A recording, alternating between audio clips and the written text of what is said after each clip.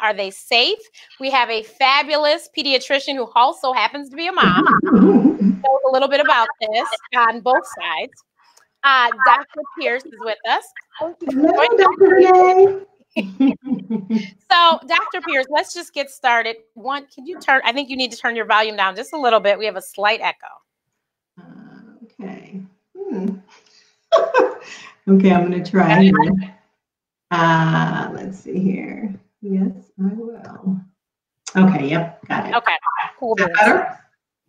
I think it's a little bit better. Okay, so first of all, we need to start off with, because if you're going to talk about vaccines, we have to start off with the age-old question. Why is it that Black people do not trust people in the medical community, nor the research that comes out? And I mean, we know the historical. Right. And the unfortunate part is that we do have a dark history about how Black people have been used in medicine. Going back as far as slavery, we were just used experimentally, not given any type of pain control, and many surgeries, like a lot of the statues of that Dr. Sims, one of the leaders in surgical obstetrics, were asked to be removed for that same purpose, because his specimens were female slaves that were used with no anesthetics, in which he developed a lot of the procedures that we use today. Even as far as the Tuskegee studies, I mean, these are people who were used not knowing what they had. They were told they had bad blood. And for 40 years, these people went and were just observed so that they could understand better how syphilis works in the body. And these people were, even despite the penicillin being developed at that time, they weren't given treatment and suffered quite a bit under that. So of course, when these stories get told today, there's a lot of fear in how much can we trust the government? How much can we trust these studies now if we know we have this history of this? So this is where I always say thank you to Black Doctor for being a resource for this. But I always say, me personally, especially since I pay for everything now myself, I'm not under anybody else's insurance. All my doctors look like me. There you go. Okay, but they are all Black people. That's right. And of course, I think doctors of all nationalities will give quality care. Yeah. But if you have specific concerns, I think finding a doctor who looks like you, so therefore an African-American mother or father comes to me, they can ask me questions like, well, what did you do for your children? Because of course, if I'm not going to give vaccines to my kids, or I'm going to choose which ones to give, I certainly won't give it to somebody else's child. So we can have that open discussion. I mean, I've had moms come to me and say, I really love you and I'm going to come to you for my health care, but I'm going to go to Naperville for my vaccines, which I think is hilarious, because I'm like, okay, well, I think our vaccines are the same, but there is that fear that within our community that we will get substandard care, medicine, and these are really myths that we really have to work hard as Black physicians to help our patients understand. Yes. Also, I need to say, please like and share this, you guys. Do watch parties and all that, because this is great information that needs to get out there, especially with what's happening in the world today. So I understand that, and I think that I think people always, there are the older people who actually, I think most of that generation might be gone now, but there was the generation who felt like the physician had to be white.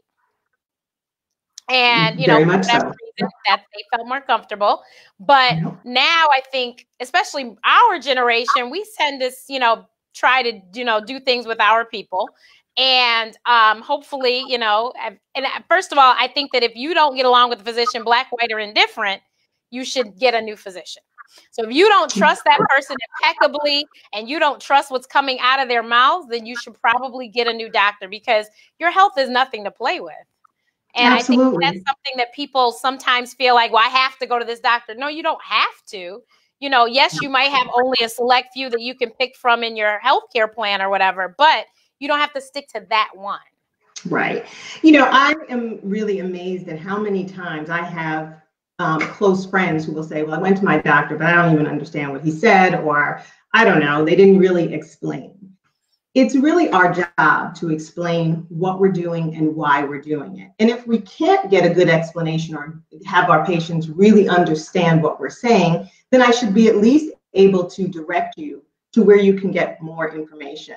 You know, the days of doctors just saying whatever and people just believing it are gone, because everybody's a Google people are doctor. running to the internet. Everybody's a Google doctor. Right. And so it is really, the onus is on us to help them navigate the internet, because they have to understand that everything on the internet is not true. So, of course, you have a gazillion conspiracy theories. You have so many things that, you know, sound, you know, like, oh, that has to be true, and create all this fear. But when you actually research it and use legitimate sources, you find that makes no sense. You know, right. One of the things that I was looking up when I was listening to a lot of the people who are against vaccines, they said, do you know formaldehyde is in these vaccines? Yes, formaldehyde at some point was in the vaccines, but formaldehyde actually is naturally occurring in our body. So, of course, to someone who doesn't know, they would say, oh my God, they're trying to kill us. But when you understand the amount that is in there and the amount that naturally occurs, then you can say, okay, this is actually put in there to keep our vaccines safe. That's what our job is, to help you navigate all of that information, so that when people say things that sound scary, we can kind of walk you through and help you understand, no, not really a concern at all. Right, exactly. So vaccines, are they helpful, and how do we know that they're helpful? Now, my first thought is they're helpful because we know that polio, that's why we don't have polio, and that's why, you know, absolutely, measles, mumps, and rubella disappeared for a long time, but then it came back. There you go. Right. So, you know, one, as physicians, we are scientists. So we have to go on factual knowledge, right? So if we just look back on the history of vaccines, we don't even have to go that far. Many of these vaccines were developed like in the 1950s. So you look at things like, you know, polio, we used to have polio hospitals. People were fearful, just like we're fearful to go out now with all of the coronavirus. People were fearful that if they went out, they would get this polio, either the paralytic or the acute illness of it. We don't see polio today. And there's a lot of belief, oh, that polio vaccine, you know, now the only polio we see is caused by the vaccine. Now, that to some extent may be true, but that polio won't kill you.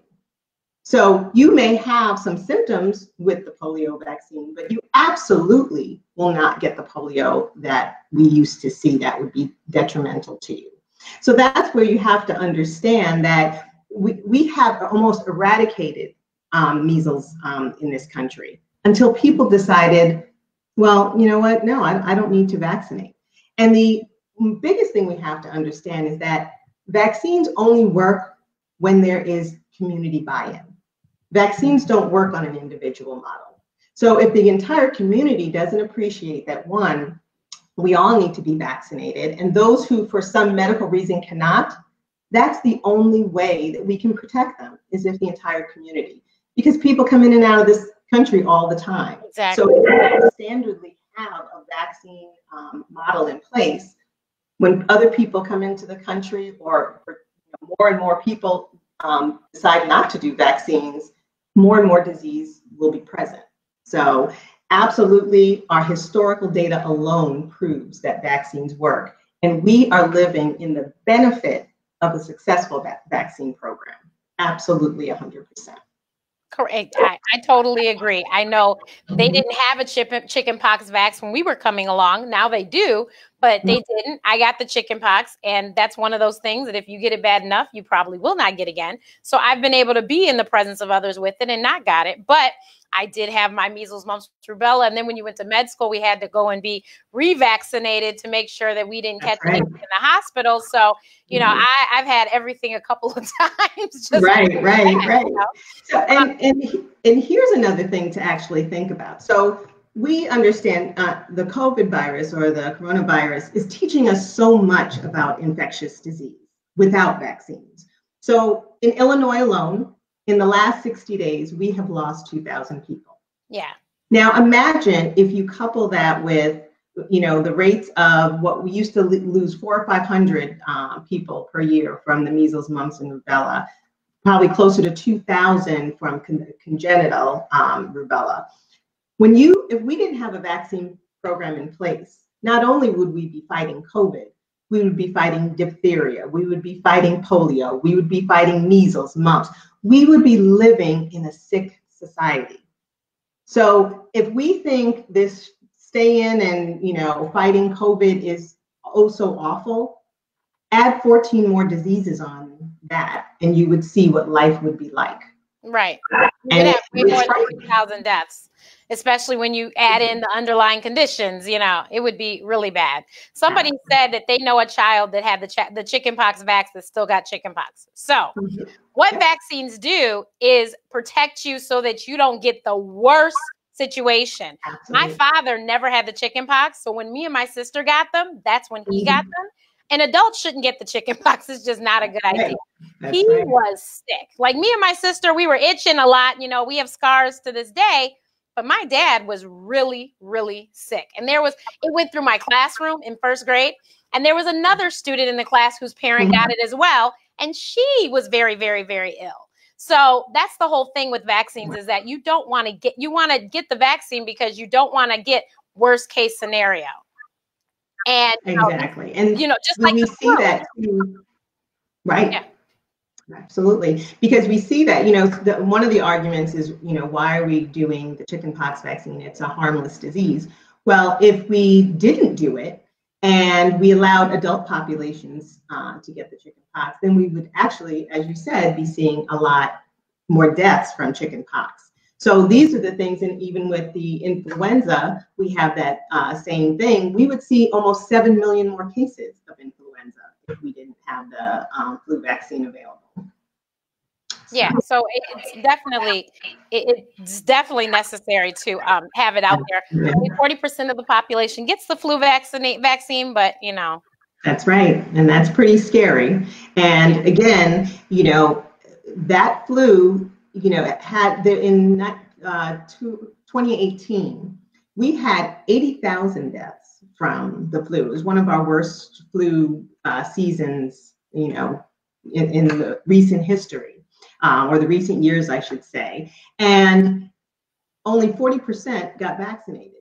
Now imagine how many more lives we could have saved if more people had bought into getting the vaccine that year. So these are things that I encourage my families as they come in. If we look historically, we have a blueprint of what it looks like when we don't vaccinate. Right. We now know through COVID what a disease can do when a vaccine isn't available at all. So the best thing we can do for ourselves, one of the funniest things that I hear a lot is that vaccines, it's like genocide. They're trying to kill us. The government does not have to spend a lot of money to kill you. They can just get a virus out of a lab. And with our vaccine rates, guess what? They can do it real cheap and easy. So the best thing we can do for ourselves as a community is vaccinate. And, I also get the question, how do we know what vaccines are safe? How do we know that there isn't something that should be taken off the market? One of the things parents can do, and for yourself or for your children, is what vaccines are being used worldwide. Places like Sweden, Australia, these are countries that promote health. They're not worried so much about how much the vaccine makes, they're promoting health. So if we look at the studies that are coming out of these other countries, and they are supportive and they are giving it to their communities, and they have low incidence of any adverse reactions, that's a great way for us to know that these vaccines are safe here in our country. So we've heard a lot about autism concerns always linked to MMR. Mm-hmm. So I think I've had that discussion about 1 million times. Yeah. So there are a couple of reasons why autism and particularly MMR were related. Autism is a disease of communication and ability to socialize. So the first thing that's noted is they're withdrawn and they have speech delays. So those developmental skills start coming in right around 18 months, which is around when the MMR is given. So it really does make sense that people will say, well, I got the measles, mumps, and rubella, and then my child stopped talking. Well, your child was just really starting to talk. And when we look at how autism develops, especially in infants, they tend to be very quiet, low maintenance children. So the natural perception of them is they're a really good baby because, look, I can put her down. She doesn't cry. She doesn't really, need much. Very doesn't want you to hold too much. So it feels like the baby is a very easy baby until it's time for that baby now to start communicating. So they originally thought, well, it has to be the MMR, and it's because they combined the measles, mumps, and rubella into one vaccine. They said it disrupted the lining of the gut and it caused inflammation, and then it got to the brain, and this is why. Well, study upon study shows that there's no sign of inflammation. Study upon study shows that the gut flora does not change. And even when the measles, mumps, and rubella, the rates of its administration did not change, did not increase, the amount of autism did increase. So that makes you say, that's the first thing that tells me that these things are not related. The second thing is they said that there are high doses of mercury. I've heard the thimerosal, it's that thimerosal. Thimerosal has been taken out of vaccines since 1999, I think 2001 may have been the last time it was in the vaccines. But here's a big news flash. Thimerosal was never in the measles, mumps, and rubella. So that could have never been a cause. And when we look at mercury in intoxication, those symptoms look nothing like an autistic child. So again, another reason to separate it. And I think the last very supportive reason of why autism and vaccines are not related is that there's no immune response that we see in children with autism. There's no inflammation, there's no scar, there's no buildup of anything that could have come from these vaccines. So that relationship of MMR and autism, there is just nothing to substantiate it. The unfortunate part is no one can really tell you what causes autism. Right. And that's where the anxiety for parents come from. Because we can't say, we know what it's not, we just don't know what it is. Yeah. So. And I mean, I can understand their concern. Someone said that the Gates children were not vaccinated. They are fully vaccinated, says Melinda Gates, Bill Gates' wife. Okay. So you did speak on this a little bit already, but what has coronavirus taught us about vaccines and infectious disease? You did speak a little bit about that. Right. Yeah. As we sit here and watch all of this unfold, literally 60 days ago, coronavirus was not even present in our community, except for very, very small numbers. And how quickly it can spread and affect, what was it, over 1 million, I think was the number for today. I think we hit our 1 million mark of people with it, over 60,000 deaths now in the United States in 60 days. If we went back just to January, that was a disease that was, in other countries only. Right. So it teaches us just how quickly and how much our interactions with people, how much sanitizer, hand washing, our close connections and talking with people, how much these affect our health every single day.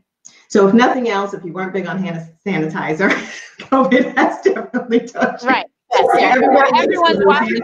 I talked to my little friend, she's 10, and she said, I wash my hands every 5 minutes. I said, good. Right. It was the best lesson on washing hands that any of us could have ever gotten. Right. But it really does show us, particularly in our community, that yes, we are always going to be at greater risk for any endemic that comes. So we have to prepare. Regardless of like how they're saying in Georgia, yeah, we're going to open up. Well, guess what? We're not going to open up because we are at higher risk and we will definitely, we will do without our hair being done and our nails being done because me and someone else going out may not have the same risk. So as a community, that's what we have to really learn, is that we're at higher risk for things. One, we have to do better with our healthcare. We have to do better about believing in vaccines.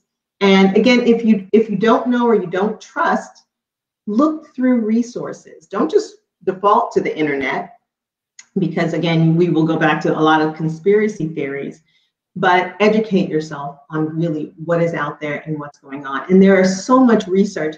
The other thing I encourage our community to do more of is get involved in research. We can't know what affects us if we don't sign up and allow. I've actually moderated panels for, there's a company, there's an organization that's what they're trying to do, is they need to diversify clinical trials, because, you know, just because and they've already said, you know, certain hypertension medications don't work the same on us as they work on other people. The intake of salt does not do the same thing to other people as it does to Black people. So there is definitely already information out there that tells us that they definitely need to include us when they do clinical trials, because not everyone is the same, and you need to make sure you check and you know that. Right. And so, yeah, it goes back to our fear, because so many of us are fearful to be involved in these trials. But one benefit of the Tuskegee experiment was that after that, so many policies were put in place to ensure that any subject knew exactly what they were signing up for, whether they were illiterate or not, as well as if there was a treatment, that treatment had to be offered. So you can't just blindly be in a study and be like, oh, sorry, you're not getting it. If it's something that could be detrimental to your health, absolutely, that treatment has to be offered to you. Yeah, I actually personally have participated in several trials here in Chicago at the University of Chicago, because it's about a condition I have. So I figured, why not try to help myself or my future children who will probably have the same problem. That's and they pay well. So right, there you go. If for no other reason, they do pay very well. And when I say very well, I'm talking very well worth my time. That's right. Well, I do want to take one moment to do a testimonial and say that I did survive COVID. Thank you, Jesus. And that I will be signing up for every study, research, known to mankind. And I will say that, yes, when that vaccine comes out, I'll be all good with getting it. Oh, wait, I didn't know that. Yeah, absolutely. It was a long month and very scary. I actually got diagnosed the same day they had diagnosed that doctor, the ER doctor in New York, who died 5 days later. Jersey, yeah. So the anxiety and everything that went along with it. And it honestly is a very bizarre illness, because you will feel, literally, if you're laying in your bed, you feel fine, you get up. By the time you brush your teeth, you have to go back to bed.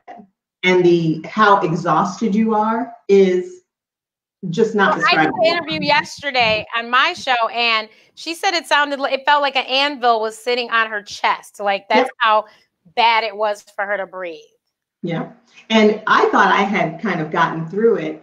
And after, I think it was about day 19, I actually ended up having a pneumonia.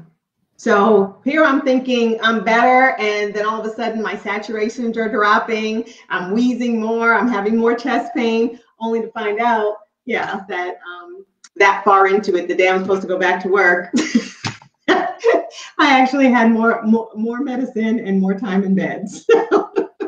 Goodness gracious! I'm glad you're okay.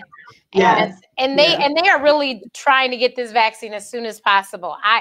I would love to know who's going to go get it besides you and, other people like myself who are like, wait a minute, this is something that could probably take me out. So therefore I should probably go get this vaccine.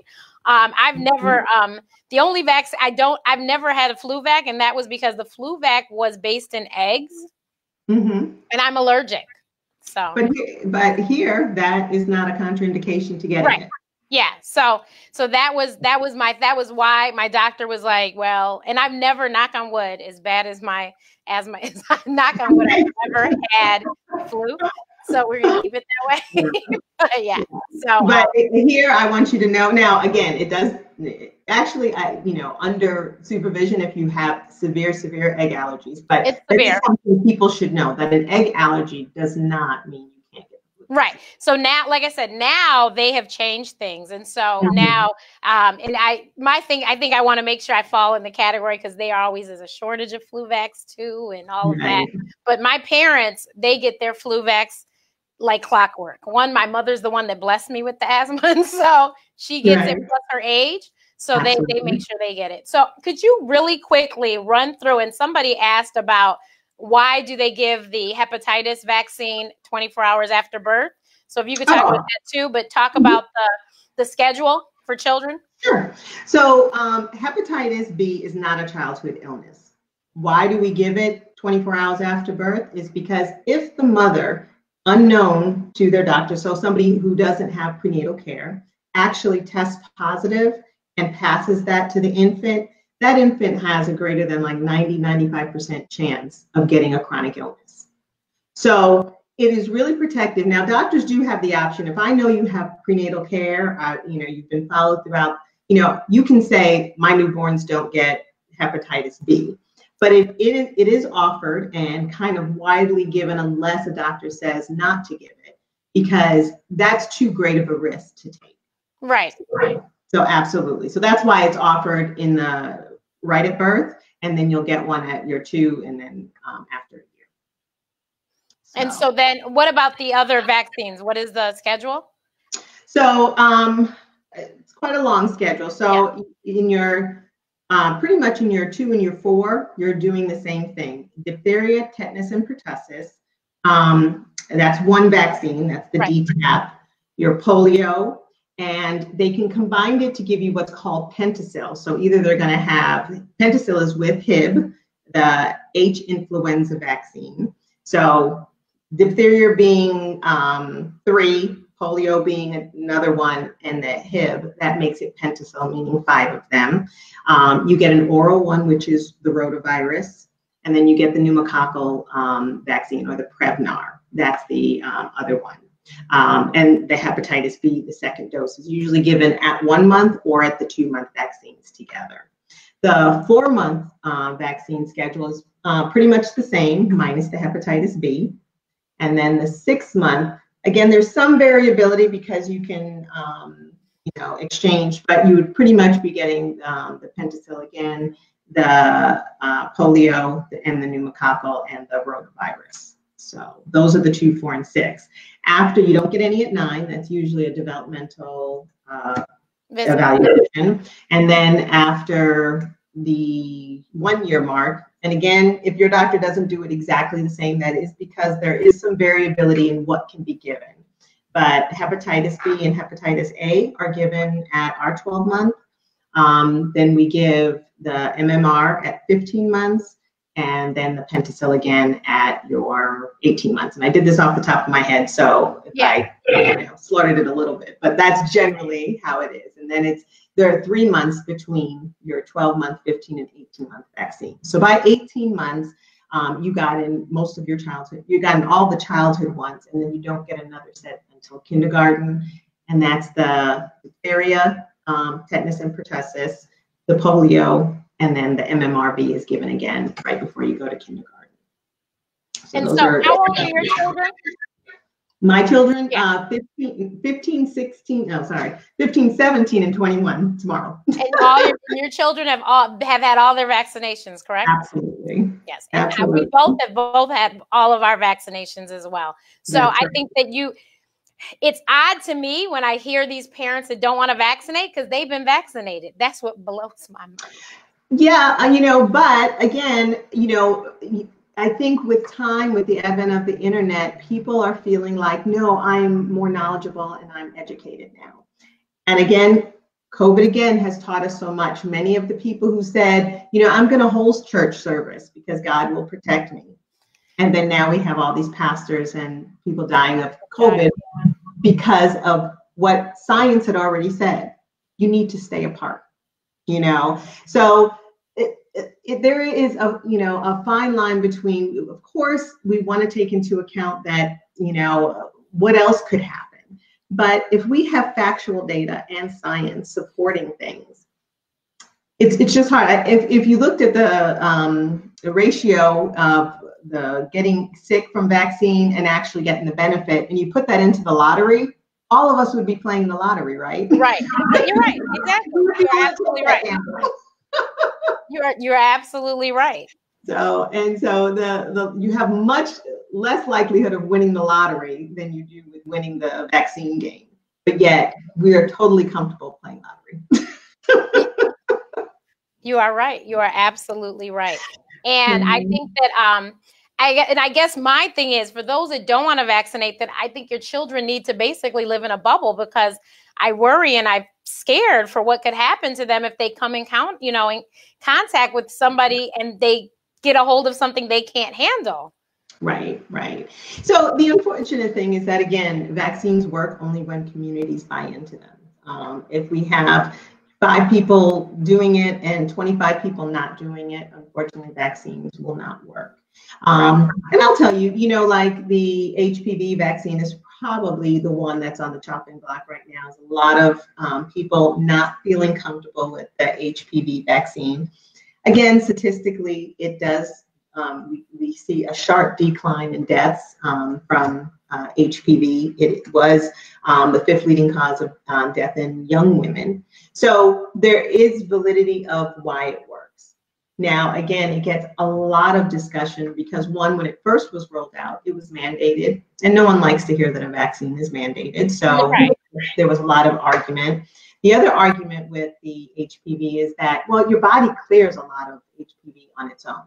That is true, but it certainly doesn't clear all of it. And between the ages of 18 and 26, where your natural physiology, you have a lot of cell turnover, you're more at risk.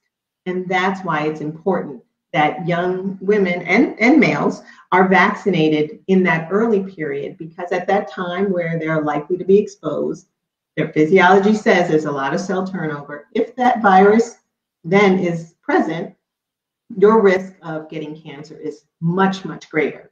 We don't offer it after 26 because at that point, your risk is much lower. So we cannot overlook the benefit of it. But I get within our community, not that really, I can say widely, not just in our African American community, but across the board, lots of concern. But the data still supports that the HPV is a safe vaccine. And with any vaccine, can you say there could be an adverse reaction?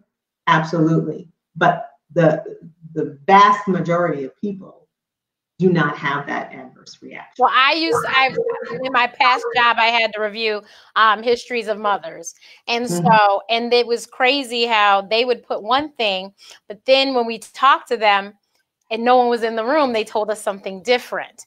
And literally, I had to wear a pager for that job. And I can tell you, I got paged at least 4 or 5 times a week with somebody else telling me that they had herpes, but they didn't put it on there. So I tell people herpes and HPV are those 2 STDs, STIs that are the gifts that keep on giving. You will have them from the time they tell you you have it until you leave this earth. So why, if there's a way to prevent getting it.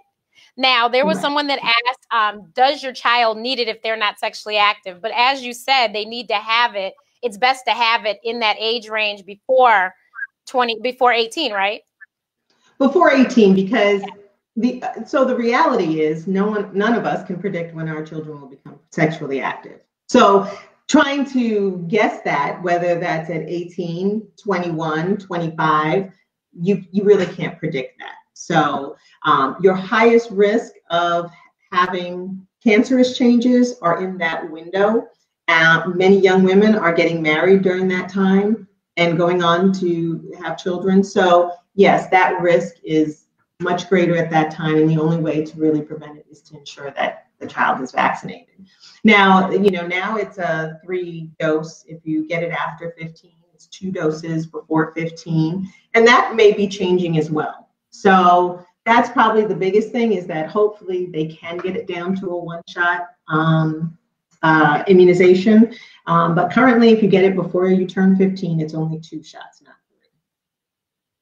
So I think that a lot of people, they're asking, do vaccines change over time? Of course they do. Right. They get better. The scheduling changes. Yeah, the scheduling changes. Right. Yeah.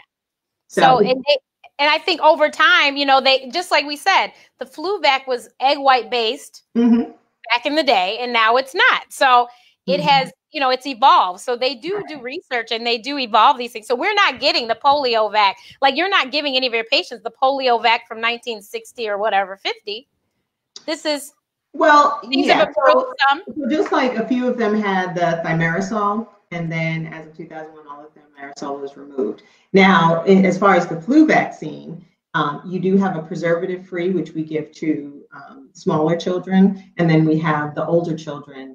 There is a preservative-free, but then there's a one with preservative. Right. So the question would be, can I have the one?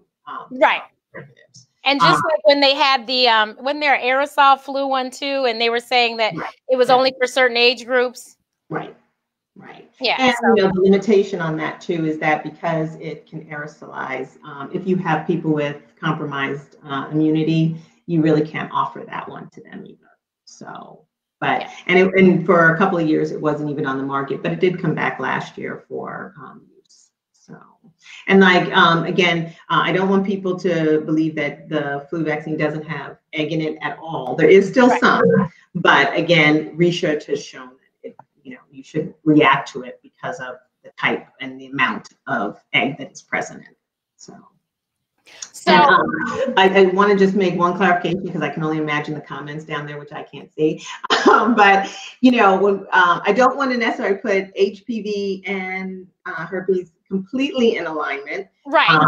Because you know, HPV, those symptoms that you have, though they can be genital warts, yes, that can persist. The ulcerations and stuff, and the ability to be as infectious, you know, may not again be the same. So, you know, just make that small clarification. Right. I'm just saying that's the box you have to check.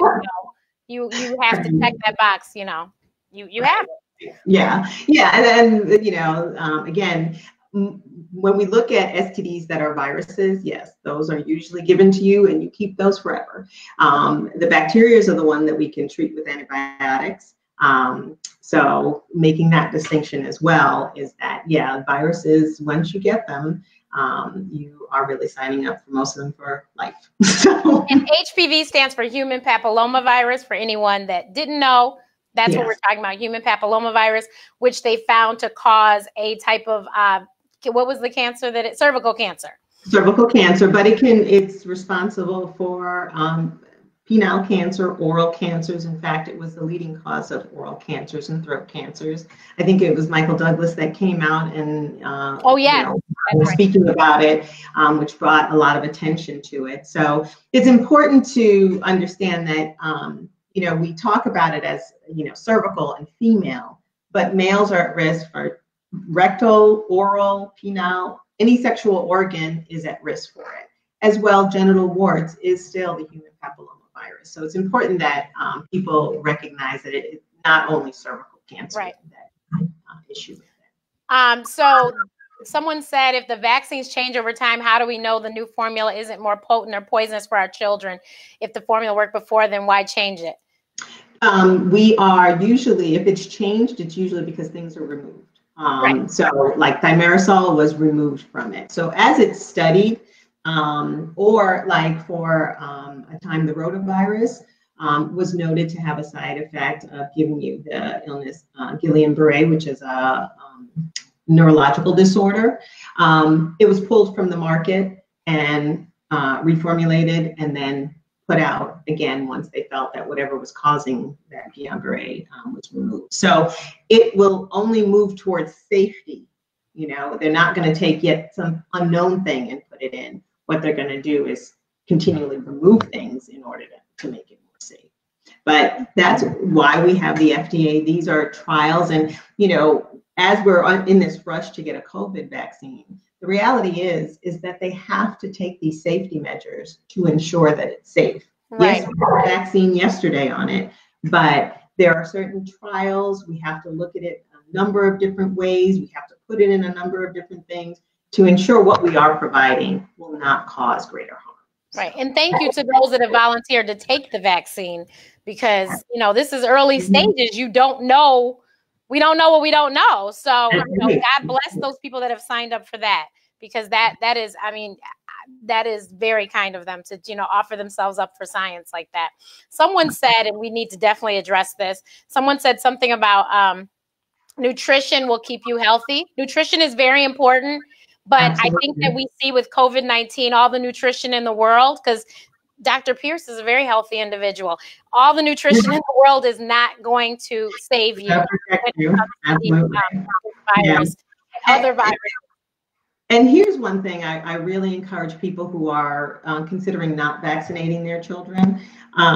When we look at what preservatives are in our food and how unhealthy our food is, if there's anything that I will eliminate, it's processed food, the McDonald's runs, and all of those way before I eliminate vaccines. And I always tell my patients, look, if I ever catch you drive through to McDonald's after you told me you don't want vaccines, I promise you I'm getting out of my car.